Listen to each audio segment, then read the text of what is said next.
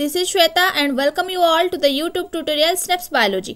So आज की class पे हम डिस्कशन करने वाले हैं botany syllabus for the common PG entrance examination test 2021. Okay, तो सीपीईटी 2021 पे स्पेशली बॉटनी पेपर पे क्या क्या टॉपिक लेके हम प्रिपरेशन करें ताकि हम ये एग्जाम को अच्छे मार्क्स से क्वालिफाई कर सके. एंड क्लास स्टार्ट करने से पहले एक बात बोलना चाहूँगी, अगर आप लोग ये वीडियो पे नए हैं और ये चैनल को सब्सक्राइब नहीं किए हैं अभी तक, then please do subscribe and don't forget to press the bell icon so that you will get all updates from our channel.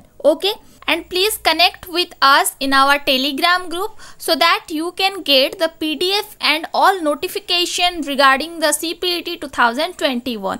तो चलो फिर स्टार्ट करते हैं आज की क्लास. देखेंगे बॉटनी के सिलेबस.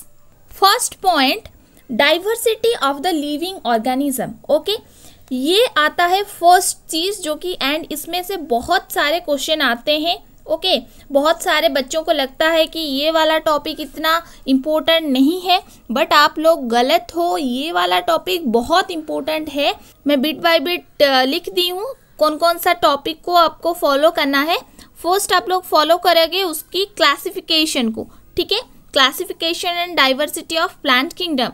देन आ जाओगे taxonomical study, that is the systematics. Okay, then come to the third point, that is bacteria, mycoplasma, viruses and viroids. ये चारों को बिल्कुल नहीं छोड़ना है. Okay, all about the micro organisms. Then आ जाते हैं हम लोग fungi, आल्जी, bryophyta, pteridophyta and gymnosperm. क्योंकि ये जो 5 क्लासेस है ना, इसमें से बहुत सारे क्वेश्चन आते हैं. ओके, सो ये रही फर्स्ट पॉइंट. अब चलो देखते हैं सेकेंड टॉपिक क्या है.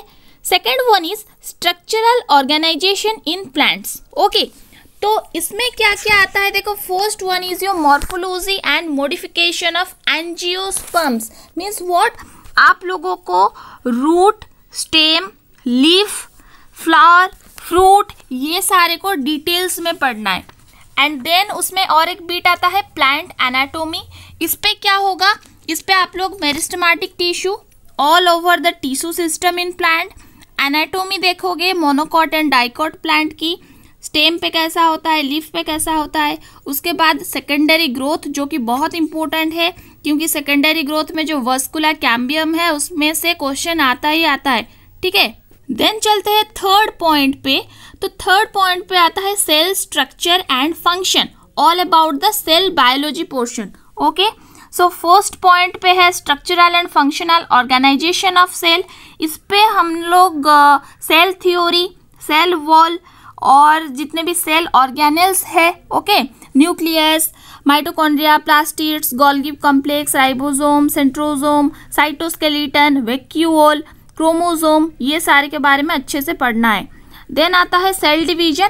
तो सेल डिवीजन में 2 तरह की सेल डिवीजन होता है. One is your mitosis and second one is your meiosis. ये दोनों को देख के जाना है. ठीक, चलो अभी फोर्थ नंबर टॉपिक देखते हैं क्या है.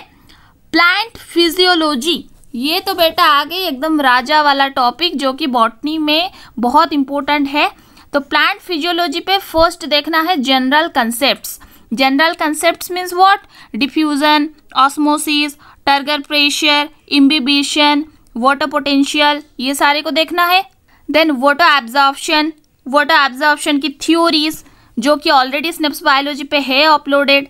Root pressure theory, vital force theory, physical force theory, ये सारे को भी रेफर करना है. एसेंट ऑफ सैप, इसको भी नहीं छोड़ना है. Okay, and point number B पे आता है transpiration and mineral nutrition.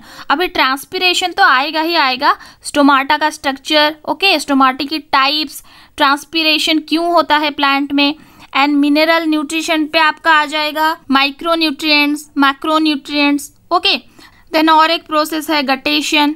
Then third point पे आता है मिनरल सॉल्ट एब्जॉर्प्शन. तो इसमें मैकेनिज्म एक है और इसकी फैक्टर क्या क्या अफेक्ट करता है, ये सारी चीज को थोड़ा पढ़ के जाना है एग्जाम पे. Fourth point is your photosynthesis and ये तो मैं क्या बोलूँ, मतलब फोटोसिंथेसिस को अगर छोड़ देते हो तुम लोग ना तो 5 to 6 मार्क्स मान लो कि चला गया. ओके, सो फोटोसिंथेसिस पे light reaction and dark reaction. Okay, इसको पूरा अच्छे से देख के जाना है.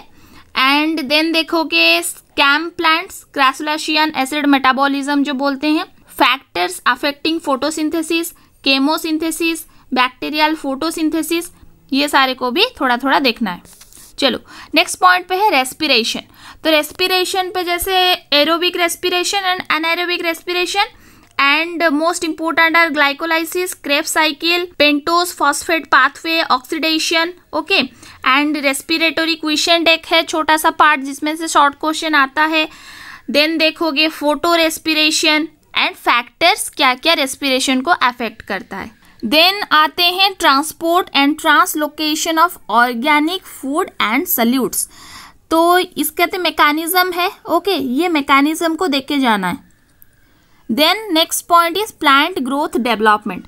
यहाँ पे जो 5 इंपॉर्टेंट हॉर्मोन्स है, ठीक है, auxin, gibberellin, cytokinin, ethylene, abscisic acid, ये पांच को मतलब एकदम से एक कंपैरेटिव स्टडी करके जाना। देन यहाँ पे और 2 चीज को भी नहीं छोड़ना है, फोटो पीरियोडिज्म एंड वर्नालाइजेशन, ये दोनों भी बहुत इंपॉर्टेंट है। चलो अभी नेक्स्ट स्लाइड पे देखते हैं कि 5th पॉइंट पे क्या टॉपिक आता है, रिप्रोडक्शन, ओके। तो रिप्रोडक्शन कहाँ पे होता है, दैट इज अ फ्लावर। तो फर्स्ट फ्लावर की एकदम से स्ट्रक्चर, ओके, इवाल्युएशन, क्या क्या पार्ट्स रहते हैं।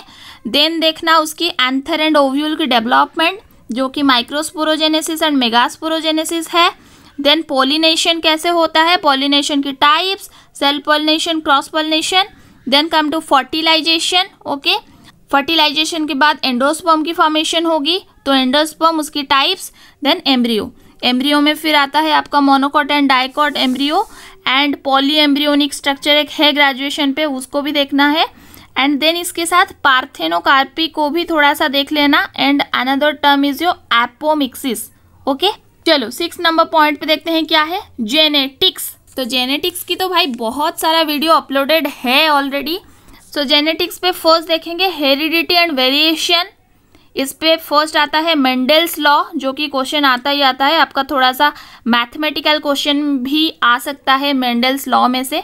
उसमें फिर back cross, test cross, okay, बहुत सारे प्रॉब्लम्स अगर सॉल्व कर सकते हो तो प्रॉब्लम्स को भी प्रैक्टिस करो जेनेटिक्स पे। Then all about dominance, multiple allelism, प्लेओट्रोपी, chromosome, linkage, crossing over, mutation, okay, sex determination, ये सारे को देखना है।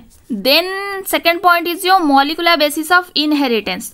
तो यहाँ पे क्या क्या देखोगे, DNA, RNA, replication, translation, transcription, ऑपेरन model, gene action, okay, genetic code, ये सारे को एकदम से अच्छे से स्टडी करना है। देन देखते हैं नेक्स्ट पॉइंट क्या आता है हमारा सिलेबस पे, 7 नंबर पे है biology and human welfare. That means what, first आएगा एप्लीकेशंस ऑफ बायोलॉजी। सो इसमें पॉइंट्स क्या क्या आप लोग पढ़ोगे, पेस्टिसाइड्स के बारे में, बायो फर्टिलाइजर्स के बारे में, ठीक है। देन बी पॉइंट पे है प्लांट्स एंड ह्यूमन वेलफेयर। यहाँ पे तुम would, cork, fibre, tannin, starch, ये सारे के बारे में थोड़ा सा पढ़ के जाना है। मेडिसिनल प्लांट्स क्या क्या है, पेपर कैसे फॉर्म होता है। चलो अब इस 8 नंबर पॉइंट पे है बायोटेक्नोलॉजी एंड इट्स एप्लीकेशन। तो ऐसा कोई भी पेपर नहीं है जहाँ पे कि बायोटेक एंड जेनेटिक्स ये दोनों पार्ट के क्वेश्चन नहीं आएंगे। एंड उसके साथ साथ सेल बायोलॉजी, ये तीनों जो होते हैं ना चैप्टर, या बॉटनी की हो जाओ, जूलॉजी की हो जाओ, बायोटेक की हो जाओ, जहाँ पे भी बायोलॉजी की जितनी भी पेपर्स हैं सारे में आते हैं, ये सारे कॉमन चीज़ है। सो बायोटेक्नोलॉजी पे फर्स्ट तो आप देखोगे कि बायोटेक की प्रिंसिपल्स क्या क्या हैं, एंड कुछ टर्म्स भी है, टूल्स क्या क्या बायोटेक्नोलॉजी पे यूज़ किया जाता है, एप्लीकेशन क्या रहता है, ठीक है। चलो point number 9, biophysics and instrumentation biology. तो ये तो था, देखो जितनी भी पॉइंट्स यहाँ पे है सारा का सारा आपकी बायोलॉजी बॉटनी सिलेबस पे ऑलरेडी था ग्रेजुएशन पे। अगर 3 इयर्स की बात करो तो बायोफिजिक्स पे आपका जितने भी इंस्ट्रूमेंट है, अबाउट द माइक्रोस्कोप, इलेक्ट्रोफोरेसिस, ये सारे के बारे में देख के जाना है। 10th नंबर पॉइंट पे आता है इकोलॉजी एंड एनवायरनमेंट। तो ऐसा तो नहीं होगा कि बॉटनी में ये इकोलॉजी एंड एनवायरनमेंट पार्ट नहीं आएगा, ये बहुत आता है क्वेश्चन। एंड ये एक ऐसा वाला टॉपिक है ना जिसमें आप अच्छा मार्क ला सकते हो। अगर एक बार आप रिवाइज करके चले जाओ ये एनवायरनमेंट वाला टॉपिक को, तो ये बहुत ईजी रहता है, ठीक है। एंड इस पे आप MCQs में चूज कर सकते हो अच्छे से। तो इसमें क्या क्या पढ़ोगे, फर्स्ट तो आ गया कम्युनिटी क्या है, पॉपुलेशन क्या है, what is biosphere, okay, ecological factors, ecosystem की structure and function, about the ecological pyramid, food chains, food web, energy flow जिसको कि बिल्कुल भी मत छोड़ना, वाटर इकोलॉजिकल एडेप्टेशन जिसमें क्या आता है hydrophytes, xerophytes, मेसोफाइट्स, ecological succession. Then आता है एनवायरमेंटल पोल्यूशन, ओके, ये भी बहुत इंपॉर्टेंट पार्ट है, पोल्यूशन पार्ट को भी नहीं छोड़ना है। पोल्यूशन पे most important are green house effect, global warming, ozone layer depletion, acid rains. Then last में आपका एनवायरनमेंट पे आता है बायोडाइवर्सिटी के बारे में। तो हॉटस्पॉट कितने हैं, कंजर्वेशन ऑफ बायोडाइवर्सिटी कैसे किया जाता है, इसका भी एक थोड़ा सा छोटा सा नोट बना लो और अभी से पढ़ना स्टार्ट कर दो। So this is all about your botany syllabus for PG entrance examination 2021। Okay, syllabus को अच्छे से देखो, ईच एंड एवरी टॉपिक को ट्राई करो कि बहुत कम दिन बचे हैं तो इसके अंदर कैसे ये सारे टॉपिक को आप कवर कर सको। प्रैक्टिस करते रहो क्वेश्चन एंड आंसर को। ओके, सो चलो, अगर आप लोग को मेरा वीडियो अच्छा लगता है then please press the like button and share with your friends and comment करके बताओ कि वीडियो कैसा लग रहा है। एंड अगर कोई भी डाउट हो तो वो भी पूछ सकते हो। एंड टेलीग्राम ग्रुप पे ज्वाइन कर लो क्योंकि वहाँ पे बहुत सारे नोटिफिकेशन जा रहे हैं, ठीक है। And if you want to connect with us on Insta and Facebook also then just go to the description, links are there. And अगर आप लोग चैनल को सब्सक्राइब नहीं किए हो देन जल्दी से जल्दी सब्सक्राइब कर लो चैनल को, क्योंकि CPET के बारे में जितनी भी डिटेल्स पॉइंट है सारे अपलोड होने वाले हैं। ओके, तो नेक्स्ट मिलते हैं नेक्स्ट क्लास पे। चलो तब तक के लिए बाय बाय, थैंक यू।